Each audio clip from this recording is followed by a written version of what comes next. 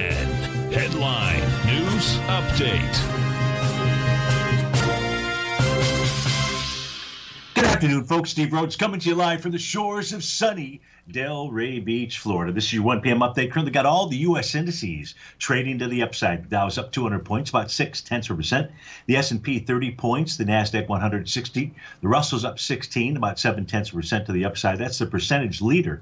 Spot volatility index is down 65 cents, trading at 1881, but still above the its 50-day exponential moving average. Gold's off $13 right now. Silver down 11 cents.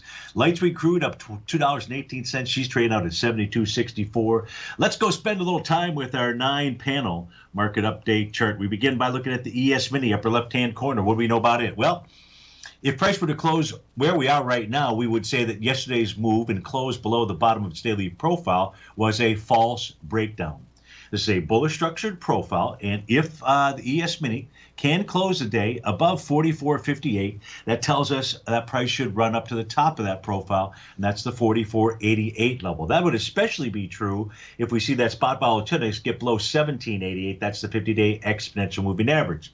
If you're asking yourself, why did the markets bottom this morning or appear to have bottomed this morning? Well, we have to say it's because of the NQ.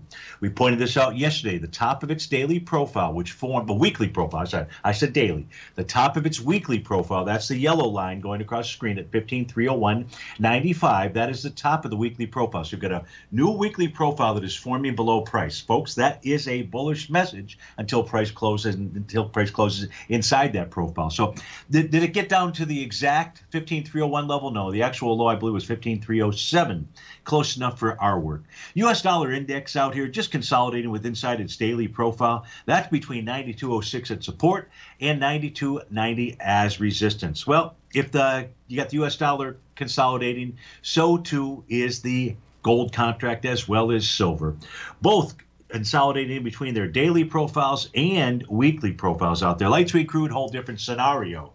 That scenario suggests an A to B equals CD to the upside with an initial price projection of 74.78 out there, and it can continue to run higher. Natural gas made the 1 to 2.618 A to B equals CD, but that is looking like a shooting star at the moment. If that's a shooting star, the natural gas will generate a sell the D point pattern.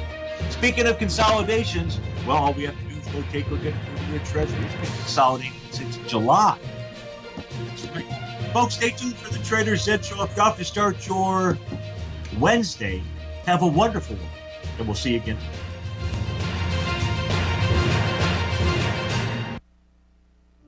The reality is that navigating financial markets can be risky.